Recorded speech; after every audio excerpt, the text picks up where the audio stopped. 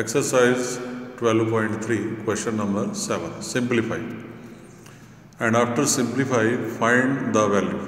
If x is equal to 3, a equal to -1 and b is equal to -2. Question 7 part 1. 3x minus 5 minus x plus 9.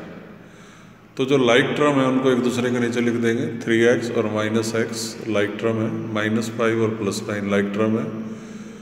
3x positive है, -1x minus x को -1x कह सकते हैं, negative है, minus कर देंगे. 3 में से 1 गया 2, 2x साइन बड़े नंबर के आगे वाला, 3 बड़ा उसके आगे प्लस है, प्लस 2x, +9 और -5 माइनस कर देंगे. 9 - 5 4 साइन ग्रेटर नंबर के आगे वाला प्लस. तो ये हमने सिंप्लीफाई कर दिया. अब इसमें हम x की जगह 3 पुट कर देंगे. पुट x इक्वल टू 3, 2 × 3 + 4, 2 × 3 6 + 4, 6 + 4 होता है 10. सेकंड पार्ट, इन चारों टर्म में जो लाइक टर्म है एक दूसरे के नीचे, +2 और +4 एक दूसरे के नीचे, -8x और +4x को भी एक दूसरे के नीचे, +2 +4 हो गया +6.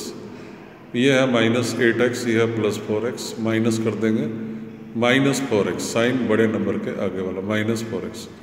इसमें हम x की जगह 3 पुट कर देंगे. 6 - 4 × 3, 6 - 4 3 = 12.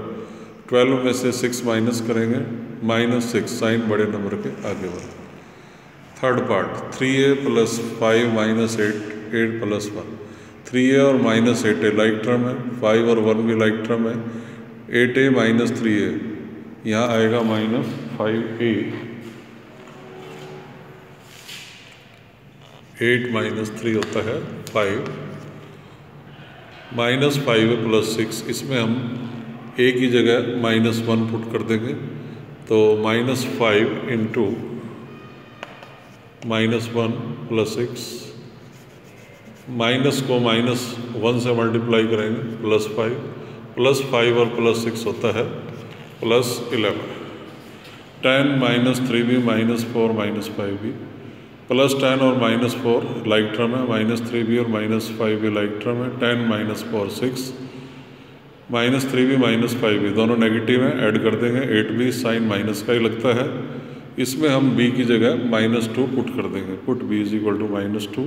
6 - 8 मल्टीप्लाई b की जगह -2, 6 प्लस 8 2 = 16, 6 और +16 +22. Fifth part, 2a - 2b -4 -5 +a. 2a और +a लाइक टर्म है, -2b, -4 और -5 लाइक टर्म है. 2a and a 3a -2b दोनों नेगेटिव हैं, ऐड कर देंगे, साइन माइनस का, -9. तो इसमें a की जगह माइनस पुट करेंगे, b की जगह -2 पुट कर देंगे.